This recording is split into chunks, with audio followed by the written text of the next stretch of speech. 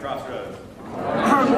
So we're going to do something a little bit unusual before we get started. So if you guys have your handout, it looks like this on the inside. It says stereo on the front. It's a little bit unusual format. But if you notice on the very front section here, you've got a space to do a little activity. So I'm a student pastor, so I like to do activities once in a while. So here's what we're going to do. We're going to do a really cool version of our welcome reading time. Here's what I want you to do. Listen very carefully to the instructions. They're very important. I want you to get up out of your seat. I want you to say hi to at least 3 people that you don't know.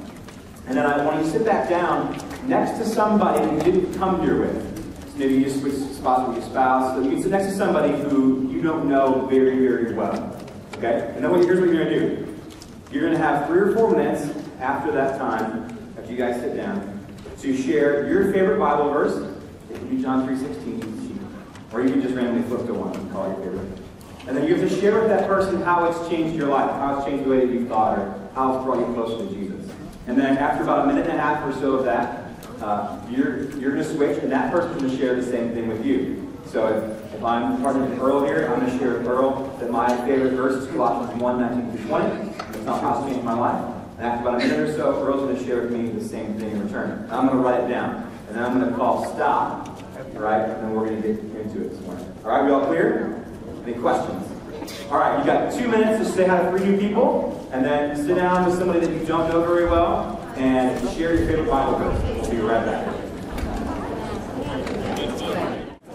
So I'm really excited for our new series. Some of you guys are less excited because it's about that E word that we don't like to talk about. Very often the evangelism.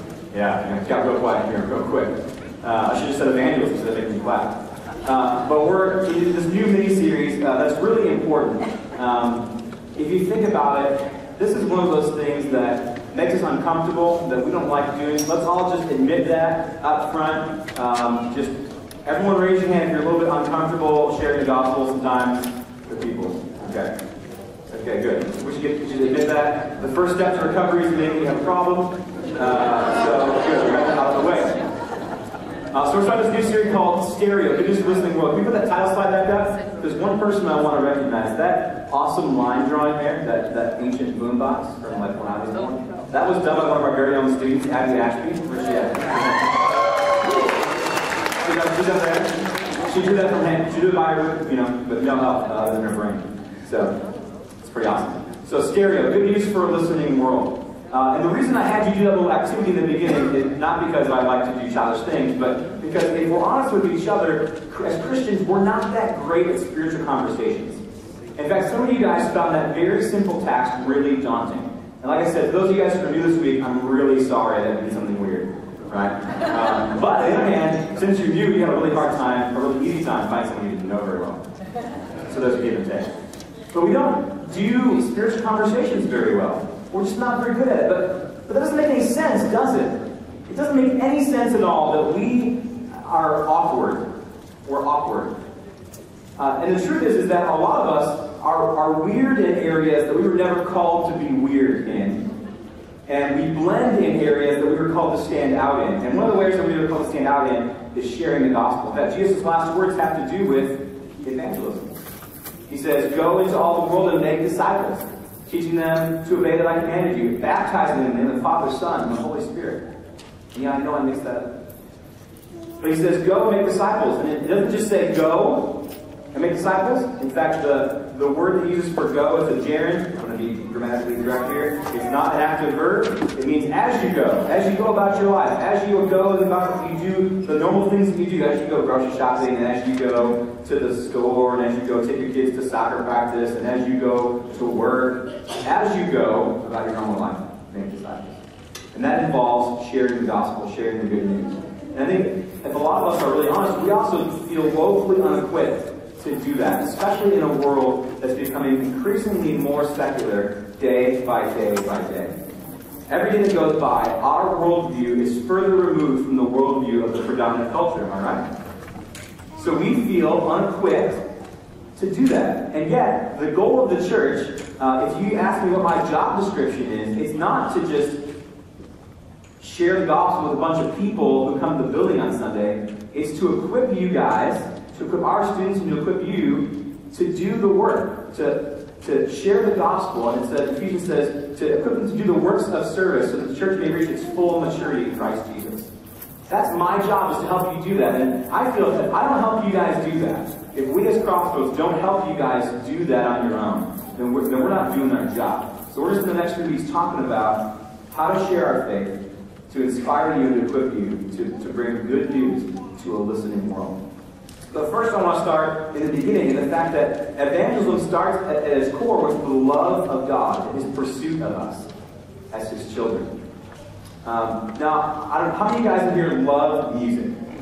Okay, I'm a big music fan. I'm a wannabe musician, and when I get into a band, I tend to buy all their albums. I try to go to their concerts. I watch their concerts on YouTube, and I really enjoy them. One of the things I've enjoyed lately is the return of folk music as a phenomenon lately. Are you guys Mumford & Sons fans? Okay, thank you. I love Mumford & Sons. I love folk music. I've always loved folk music. My family is Irish, and so I enjoy that kind of Celtic folk sort of feel. But there's a Christian band that is a lot, very folky. Sounds a lot like Mumford & Sons, but I really love. And you've probably heard this song on the radio by a band called the Wren Collective Experiment. And it's a song called Build Your Kingdom. And I'd like to share it with you right now. I have it on my phone here, so I'm just going to let you listen in. It's a really great song. I think you're going to enjoy it. Oh, this is my favorite part. Listen.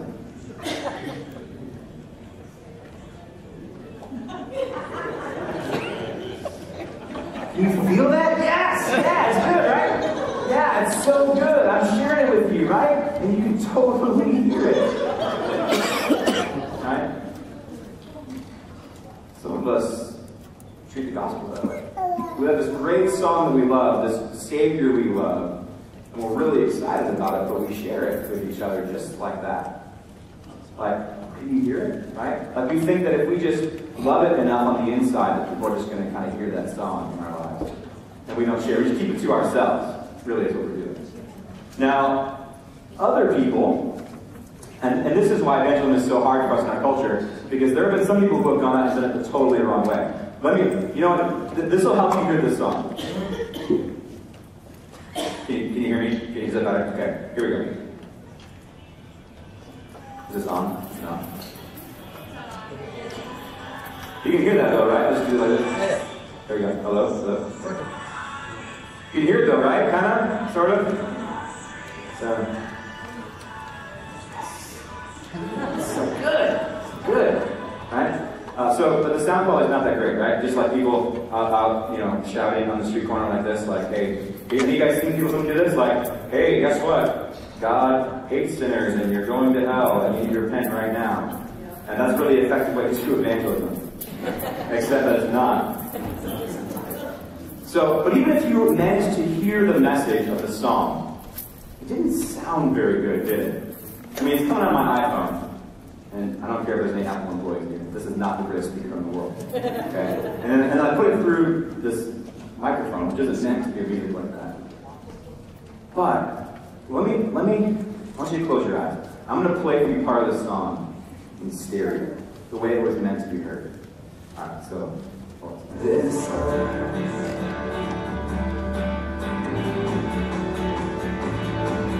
Build your kingdom.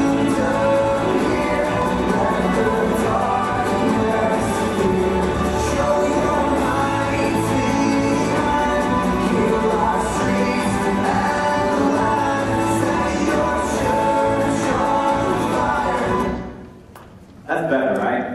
I mean, you can hear the bass, you can hear the treble, you can hear the double strumming of the guitar, you can hear the lead singer just using the kick drum as he drums. Oh, so good. So good. And that's the way that the people in this world need to hear the gospel. Right? They need to hear it in its full quality. They need to hear that inner part of our lives that just says, yes, we just love Jesus, and we love our Savior, and we treasure the cross, and we have this hope of salvation. And they need to hear the message out loud, and to see it in our lives. They also need to hear it. Imagine if your kids went to grade school, and they went to show and tell, and they took their favorite teddy bear. They said, "Okay, sweetheart, it's time for you to do show and tell. Come on up." And your young daughter or son gets up and just says, "Just hold it there." what's it about? He just holds it there. All he does is show. And there's no tell. Right? There's no tell. Well, is it important to you? Do you love it? Do you sleep with it? Does it have a name? Is it missing a button? What about it? What about it do you treasure? What's so important about it? Why should I care about your teddy bear? And now imagine the other way. Imagine if your son or daughter comes to preschool and said, hey, it's time for show and tell. And they got up and they said, well, I have this teddy bear. And he's really nice and soft. He kind of smells.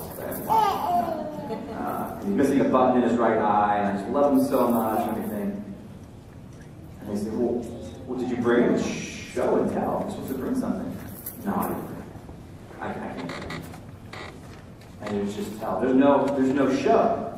But isn't it great if there's show and tell? Isn't the song great if it's in stereo, if it's heard the way it's meant to be heard, where the actions of our life and our devotion to Jesus and our service to Him comes out of our lives, it seeps out of our pores in a way that people go, man, there's something different about you. And then they go, what's so different about you? And they go, let me tell you. This is the stereo part, where I go, the reason I'm different, the reason I have joy, I have hope, and the reason I'm a different person is because of Jesus. Imagine if people in this world heard the gospel in stereo, the way it was meant to be heard. Not kept to ourselves, not shouted at them through a megaphone, rudely, without compassion, but in stereo. And that all begins with the way that God loves us, because here's the first filling. God loves us in stereo. God loves us in stereo. He didn't just tell us, He showed us. Look at this verse in Colossians 1. This is one of my favorite verses in the whole Bible. In fact, if I had participated in my own charade a minute ago, I would share this verse.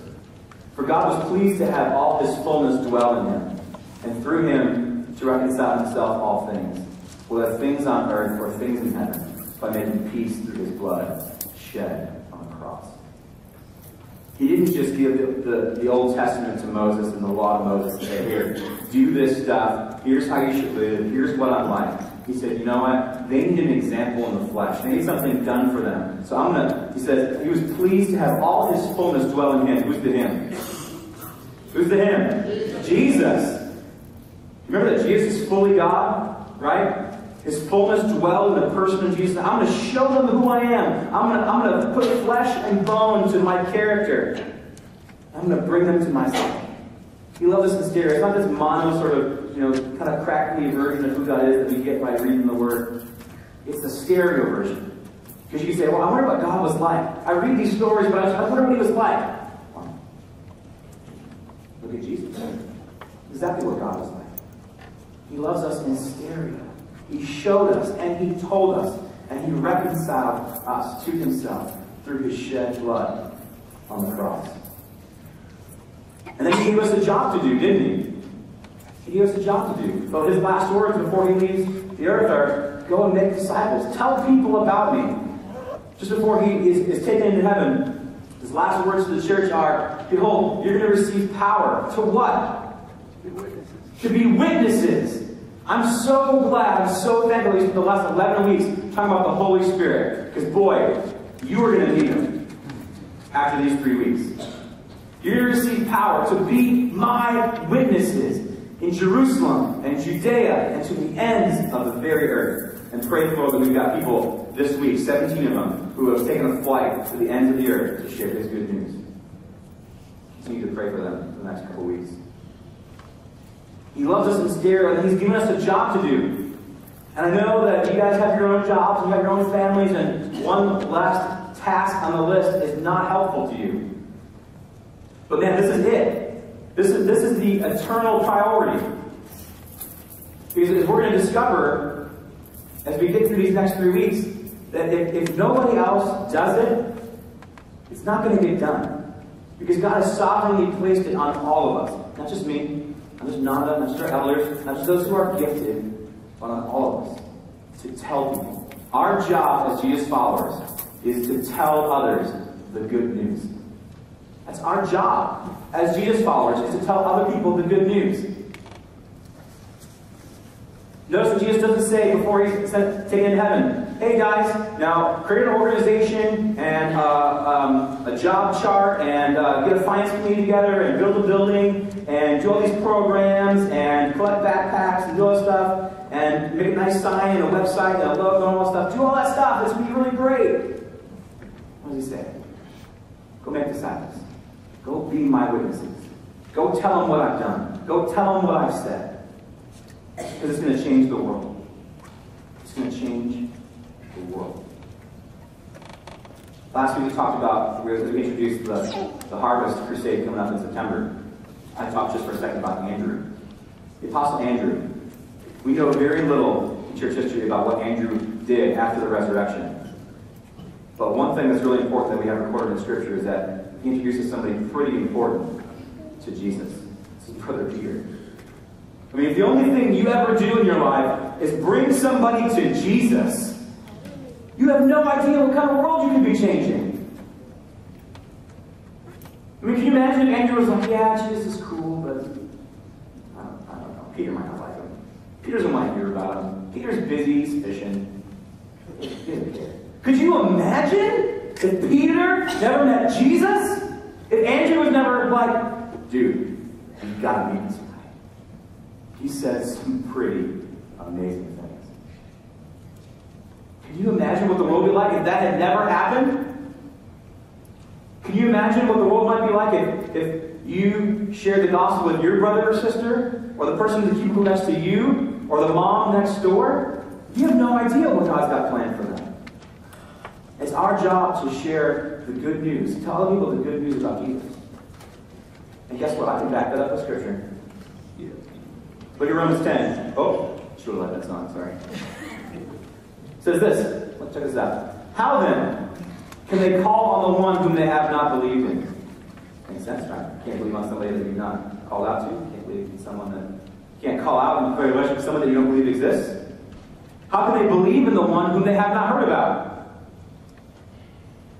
You can't believe in people that you've never heard about.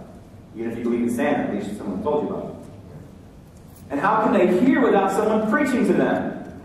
And that word preaching, people get tripped up on that. Because the word preaching simply means to proclaim. Right? It simply means to be a herald, to tell somebody. And how can anyone preach unless they are sent? How can anyone preach unless they are sent? And let me tell you right now, from this moment on, we send you out. We give you permission to share the gospel, okay? Be free to do this. Okay? You don't need permission, you don't need a permit yet. Do this. It's a good idea. It's our job as Jesus followers to share the gospel, to tell people of the good news. But the problem is our lives are so mixed up with stuff. Our lives have packed schedules and jumbled priorities. And our lives speak to people things that maybe we don't want them to be spoken. I remember I didn't grow up in the church until I was about 12 or 13 years old. And one of the reasons the first couple of years I didn't come to Jesus and give my life to Him wasn't because I didn't believe that Jesus was the Savior or that He forgave my sins or anything else like that. It's because I looked around at my friends in the youth group, the people I went to school with, went to church with, and I thought, man, they speak the same, they act the same, they live the same, and they hope the same thing as everybody else. So why on earth would I be a Christian? What advantage does it give me to give my life to Jesus if it doesn't change my life? Because their lives, and I'm not trying to be too harsh on them, but their lives didn't speak to me the good news of the gospel. I had no idea why that news was good. Until someone finally explained to me the heart of the gospel. But our lives sometimes give a mixed message.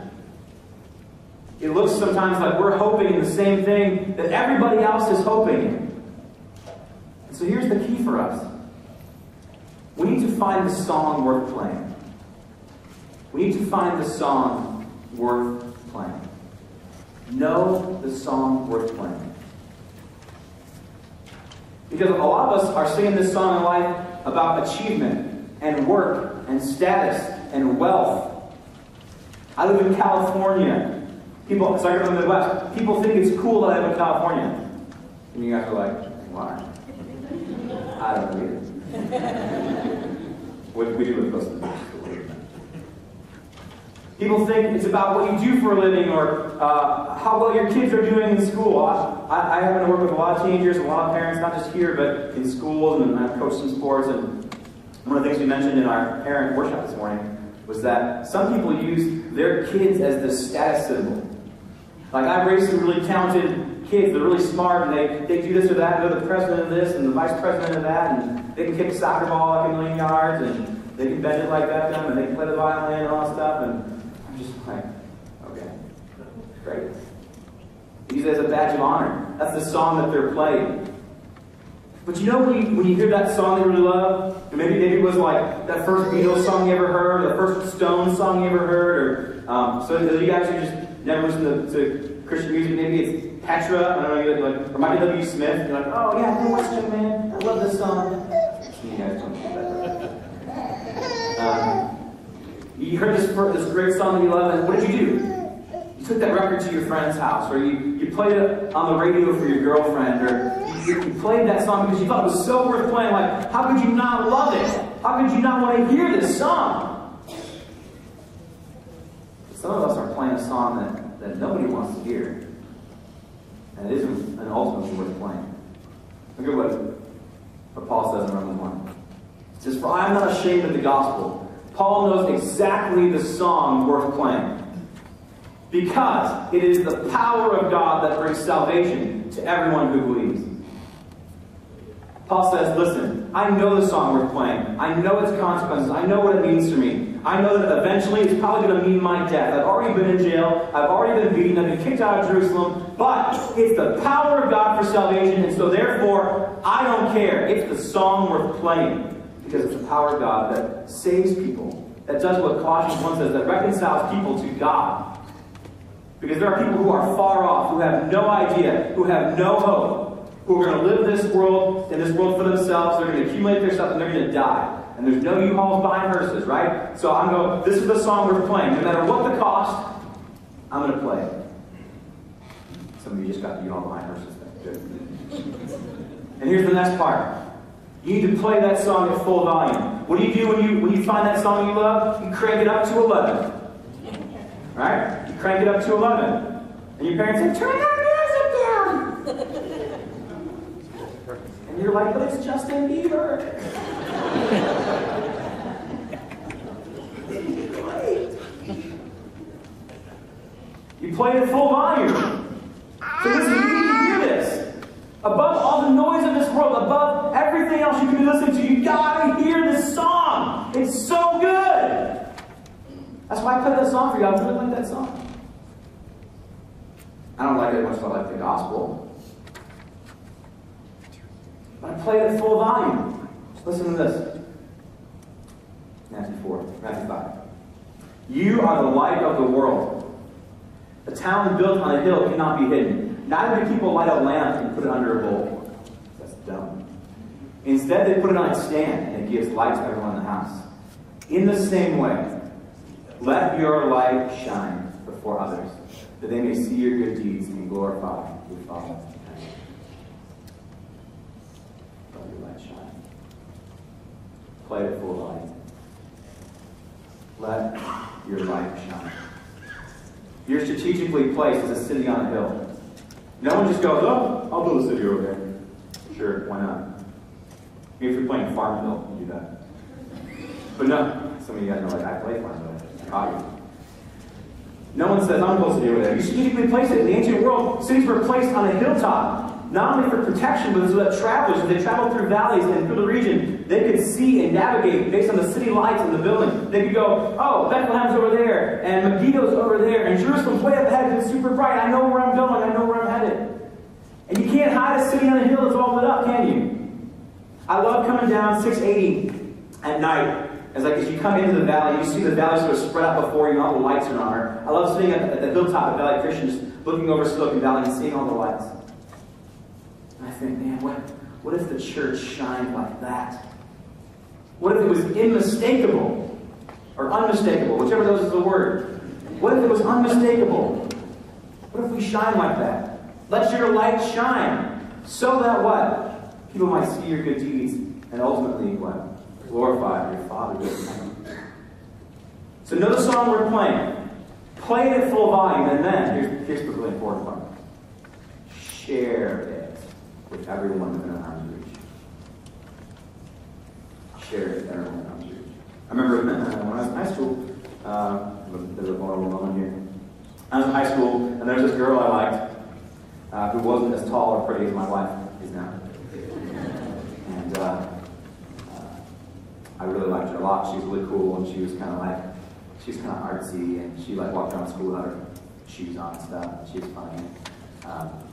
There was this band I really liked, and I thought she'd like it too. So I was at the concert, and I thought, you know what? I'm going to get this CD, and I'm going to go backstage and wait in line and get it signed by the band. And I'm going to give it to her. And she'll fall in love with me. We'll ride away on a white horse. That happens in your life, right? I thought, I'm going to share it with her. She's going to love it, and then in turn, she's going to like me a lot. It didn't work out. But the point is that I shared it. I shared it with someone who was close to me. And we do that with music, we do that with art, and we do that with Pinterest. Right? All right? Only my wife is laughing in the front. I know some of you guys are on Pinterest, because I know some of you follow her. Some of you share things, you're like, oh, great muffin recipe, or I have this picture on Facebook. We share things that are important to us with the world, don't we? We live in a social media culture where we can share pics of ourselves at the beach, or, hey, I took my picture of myself in the mirror and posted it on the internet because people care. And, we do that, right? We share things with everyone on arm's reach all the time. So much so that it's crazy. Like, I don't want to see your cat video. Don't. Just don't. Don't. But we share people at arm's reach.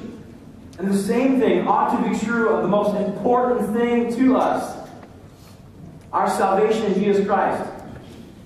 What does the Bible say? For salvation is found in no one else. So if we have the only answer, if we've got the best song to sing, why do we not share it with more people? Is it that we believe that people don't want to hear it? That it's not good enough? Do we think the gospel is not compelling enough to people? In a minute, we're going to talk about a couple things that we believe that are untrue about evangelism. Hopefully we can dispel some of those myths. Look at what 1 Peter 3 says.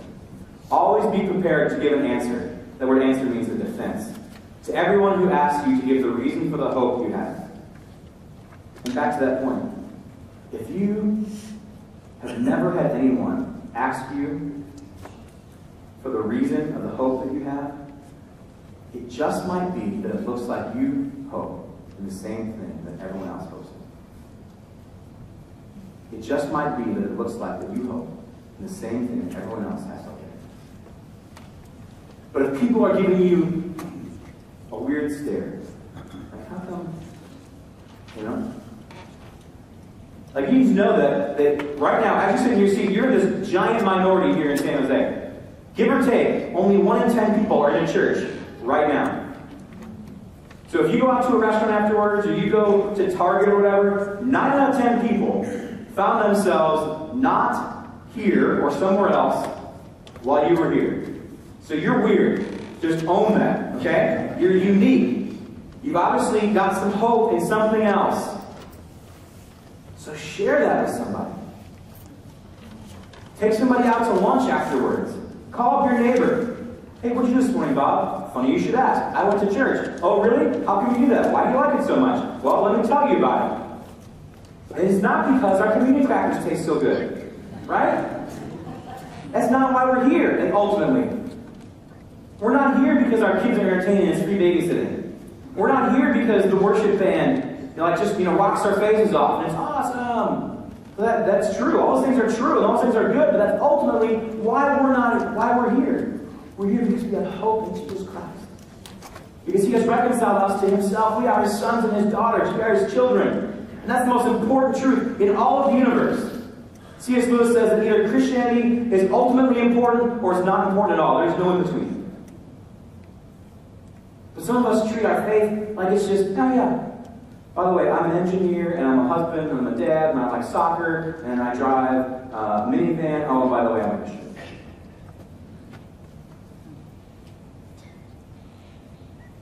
share it with everyone in arm's reach.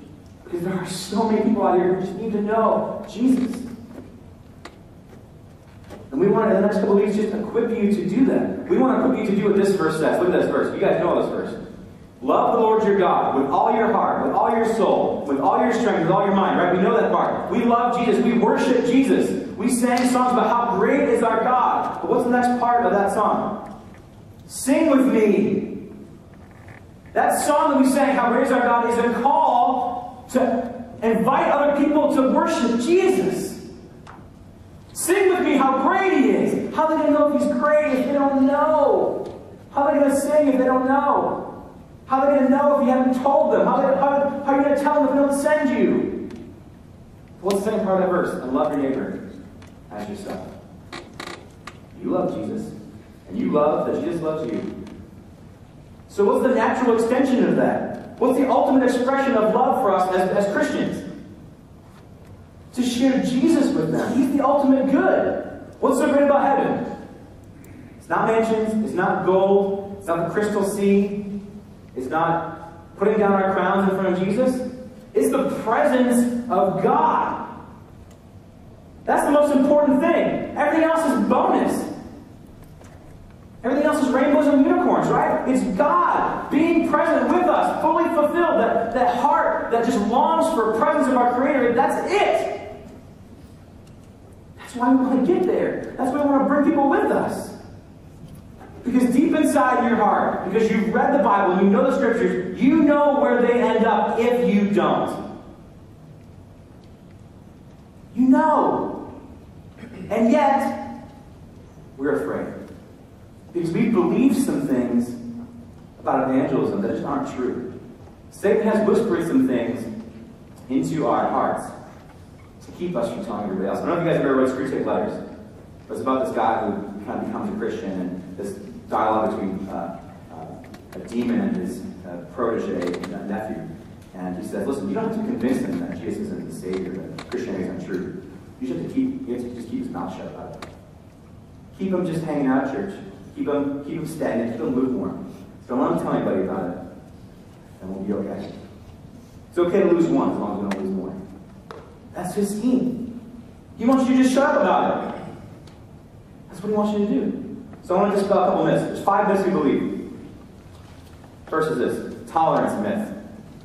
The tolerance myth. This is huge for us in California, isn't it? Right? Californians believe that we should never express our opinion to anybody else. Let me give you a prime example. It's going to seem really dumb, but it's really important. Yesterday, I spent time with 6 of our students. At 10 o'clock in the morning, I gave them the job and said, okay, by the time it's 11:30, you guys can decide amongst yourselves where we're going to go to eat over here. Pick any of these fast food joints over here, and we're going to go eat. All right? You think easy enough, right? Where are we going to eat lunch? But on the car ride back to church, right before we go to lunch, where are we going to go? Oh, I don't really know. I kind of like this, but what do you like? And like 6 people couldn't decide where to have a topic. Right? Because we didn't want to put our opinion or our desires on anybody else. Because our culture says, don't do that, it's not right. That's not true. That's certainly not biblical. Look at Matthew 5. Look at this verse. We talk about this, being, let your light shine. It says, let your light shine.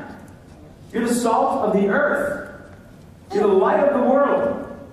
Let people see. Because when they see and they hear, they're going to glorify me in heaven.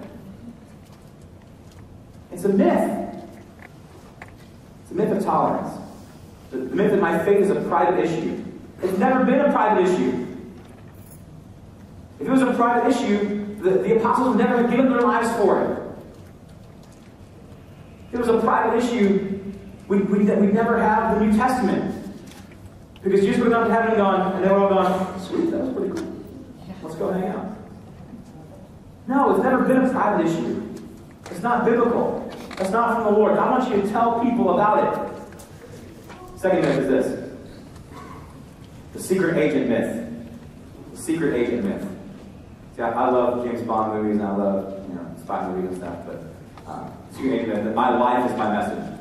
Well, if I just live a good life, they're going to figure it out. I'm just going to let my light shine, and they're going to figure it out. Imagine that if you were in a boat, and you saw a lighthouse, but you had no idea what it meant. And none of the people on board knew what that lighthouse meant. Oh, what's that light up there for? I don't know, let's keep going.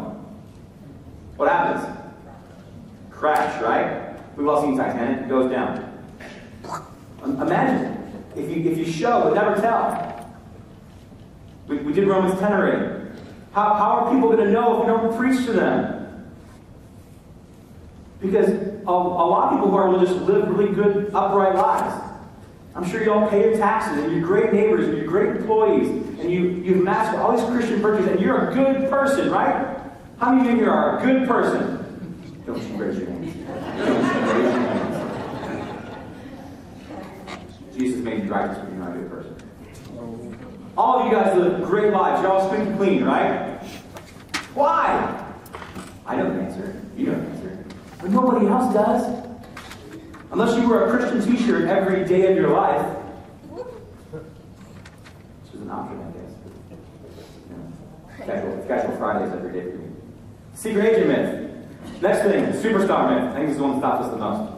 It's not my gift. Well, I'm not an evangelist. Pastor, you remember Ephesians 4, right? He's given evangelists and pastors and teachers, right? I'm not an evangelist. That's not my gift. Pastor, I took that spiritual gift inventory you gave me, and evangelist wasn't in my top 5. It's not my gift.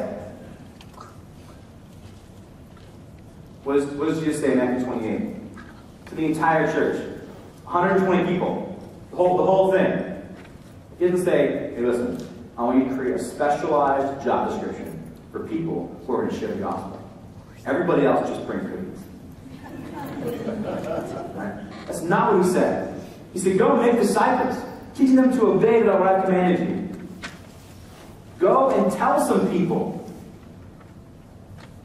Paul writes to Timothy, he says, keep it in accordance with sound doctrine. Do the work of an evangelist. But Timothy's this shy, timid guy. He's got some health issues. He's kind of young. Doesn't feel gifted. Doesn't feel called. Paul says, suck it up, buttercup. Do the work of an evangelist. It's your job. Not because it's your job, like you clock in for your job. It's what you're called to do. Do the work of an evangelist. So you have to be a superstar. Next week, we're going to have one of my best friends in the whole world, Tim Riley, preach. And he's an evangelist. He's a superstar. Okay? But you know what? If I told him, if we went to coffee and I said, listen, Tim, I just want you to come over to my apartment and share the gospel with my friends. He would punch me in the face. And he would say, suck it up. It's your job. It's your neighbor. I don't know them. They're going to spray mace in my face. You know? I don't know them. You're equipped to handle that. You're going to be a superstar. You're going to be an expert. Just do it. Share your story. Share the love of Jesus in you. Share your favorite Bible verse. Guess what? I secretly equipped you this morning. Share the gospel. You didn't know I was equipping you, but I secretly equipped you. Ha. Fourth myth. Expert. I just don't know enough. All of you know enough. Okay? All of you know enough. You don't need to go to an extra Bible study. You don't need 6 extra classes. You don't need to get like some sort of online certification to share the gospel. You need to know what Jesus did for you, and then you need to know that He wants you to share with somebody else. Okay? That's like pulling out like some ready-baked cookie dough from the kitchen, from the fridge, and saying, well, I don't really know how to bake. Oh my goodness, scoop it on the pan, put it in the oven. It's not that hard. You don't have to be an expert, okay? You don't have to be an expert. You already know enough. If you've been here like a week, you probably know enough. You just been told that you don't know enough, that you need to learn, that you need to grow, that you need to be mature first. You don't have to go through a class.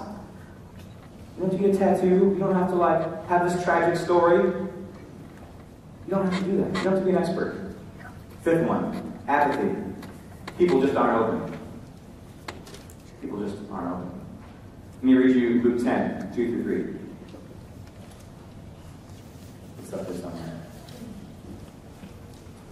This is Jesus talking to them. He told them, the harvest is plentiful, but workers are few. Ask the Lord of the harvest, therefore, to send out workers into His harvest field. Now, I believe that God is sovereign. He's in control of all things. And you know what this verse tells me? There are people out there who are predestined and elect to know Jesus, to be his child. And in his sovereign will and goodness, he has put it on us to do that sharing, to connect the dots between a loving God and a broken child. To say, listen, you're far from God. Maybe you don't know it because your life is going just fine, but you're far from him, and he loves you. And your eternity is at stake, and I know the answer. I know the way home for you. She says, look out there. The harvest is plentiful, but the workers are few. Therefore, ask the Lord of the harvest to send out workers into his harvest field. I'm asking right now.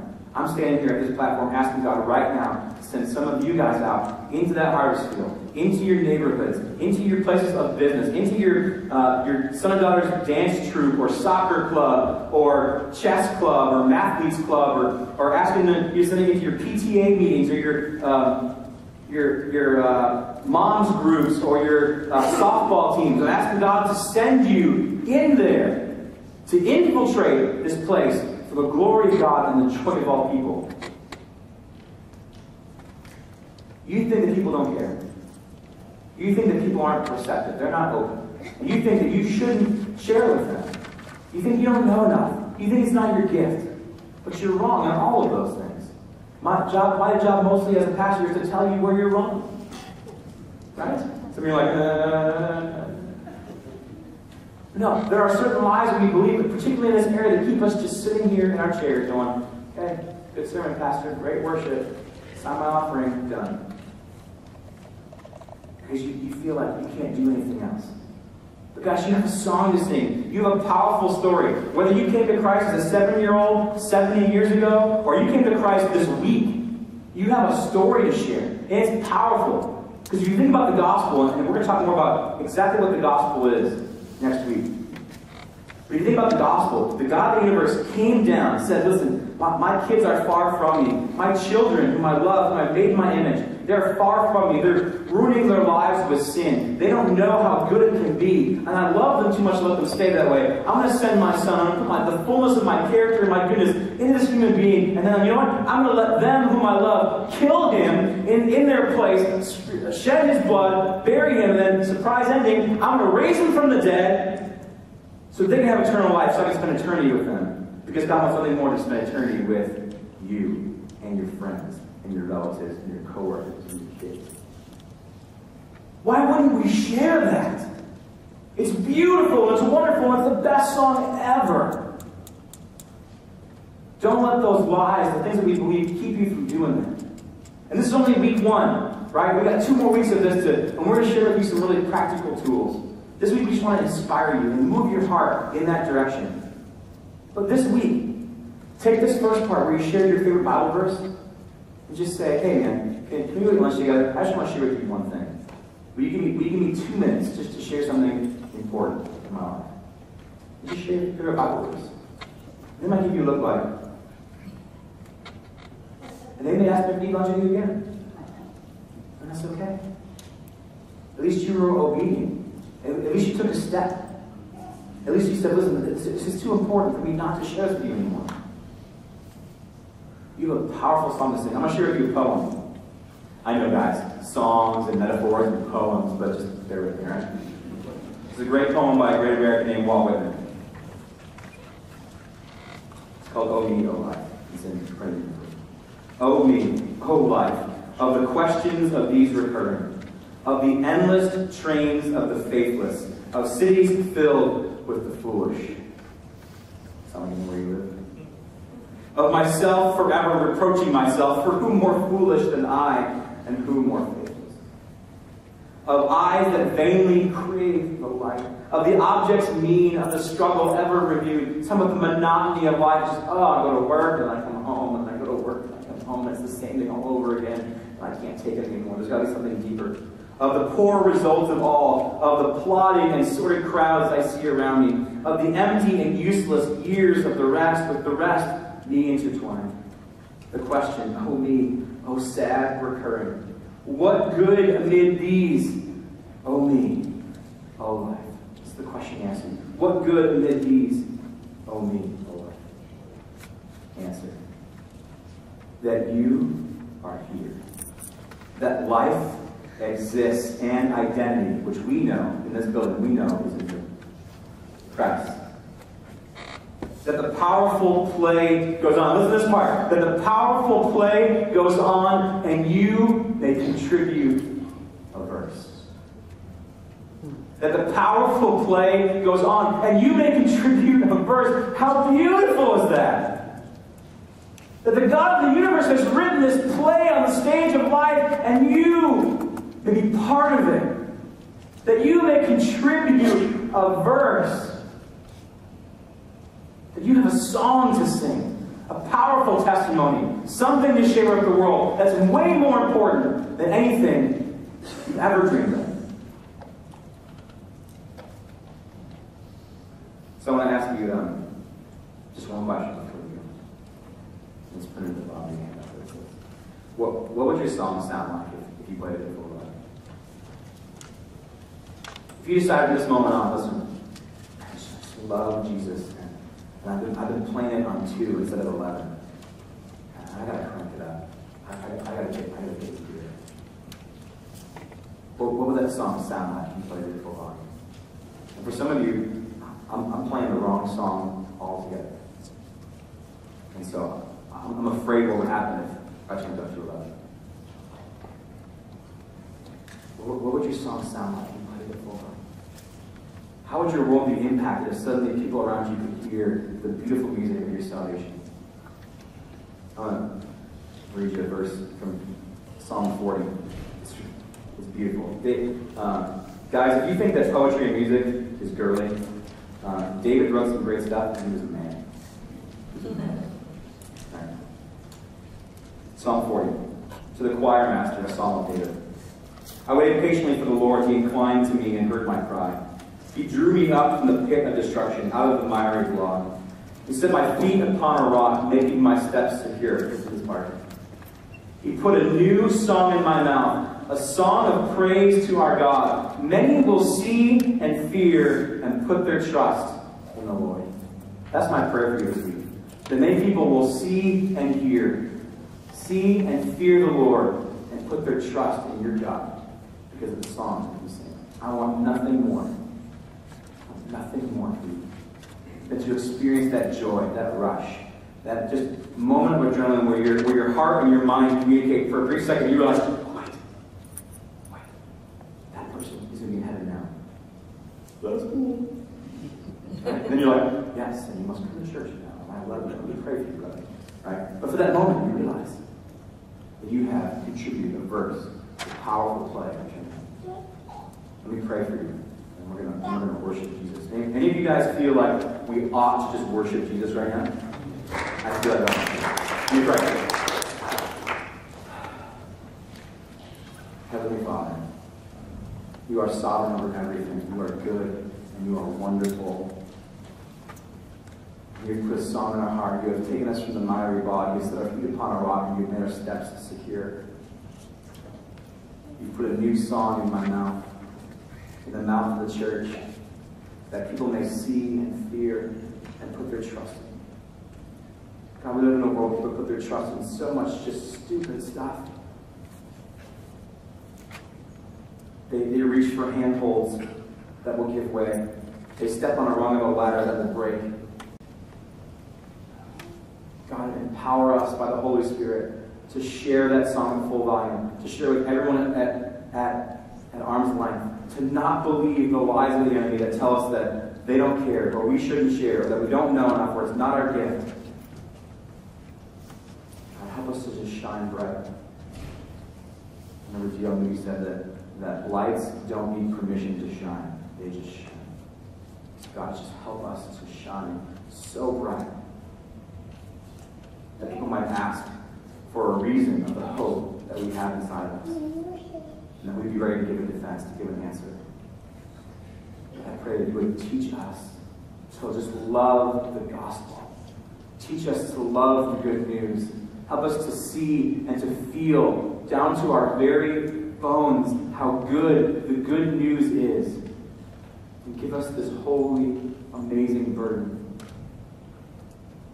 Though none go with me, I still will follow. God, help us.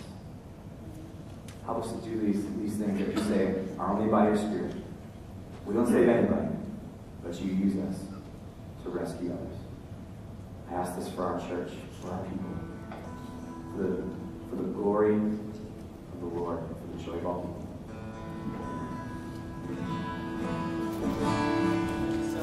Let's just celebrate Jesus one more time before we leave this morning. Let's stand to our feet and sing this. It's all because of Jesus I'm alive. It's all because the blood of Jesus Christ. It covers me, erased this dead man's life. It's all because of Jesus I'm alive.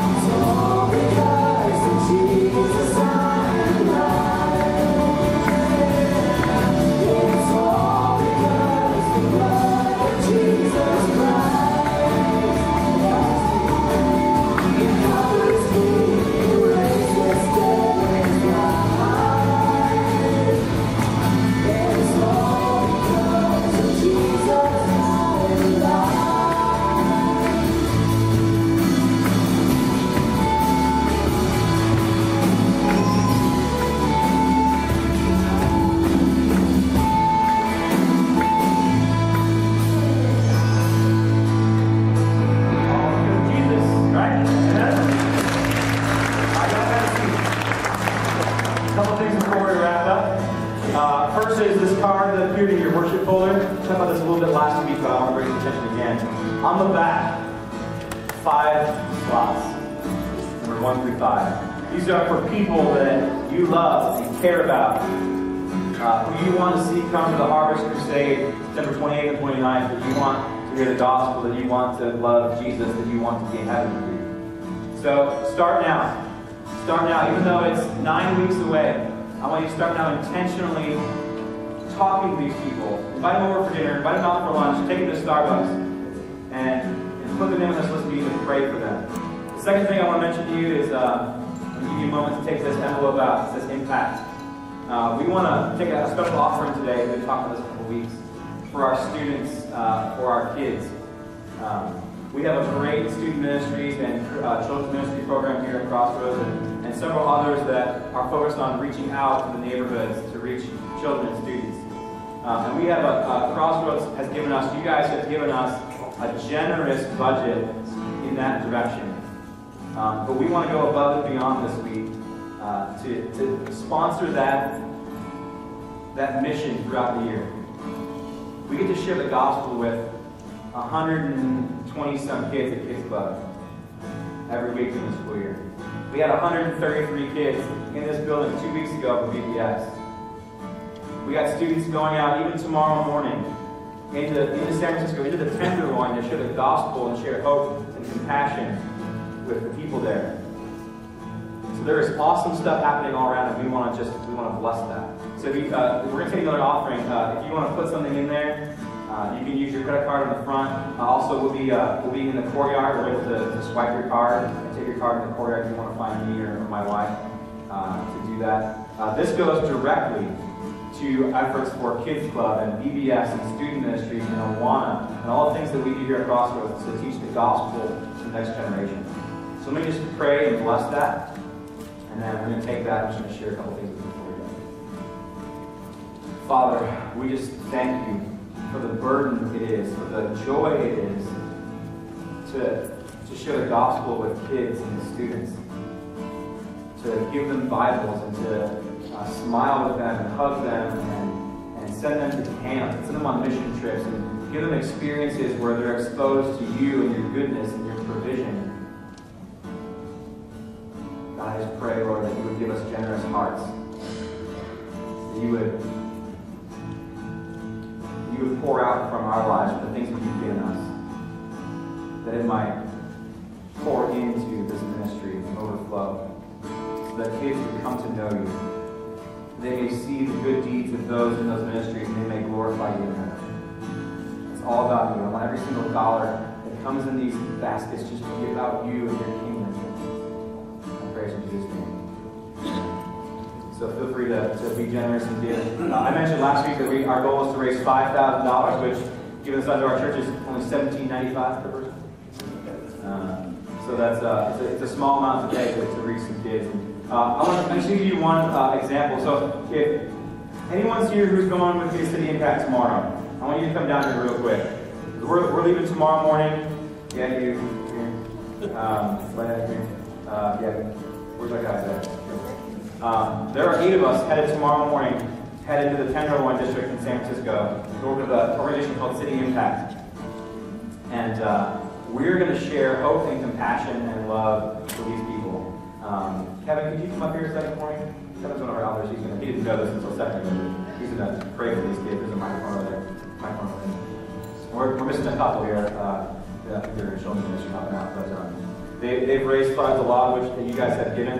And we're going to go and we're going to experience some really cool stuff. We're going to lean on Jesus, and he's going to give us words to say to people who just need us. But we're going to do some of this stuff we talked about this morning, and we'll let you know next week how it goes. So Kevin, would you just pray for us?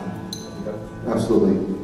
Heavenly Father, God, I just want to lift up this team, Lord, as they go to a challenging area of the city, Lord, tomorrow, that they have your full protection.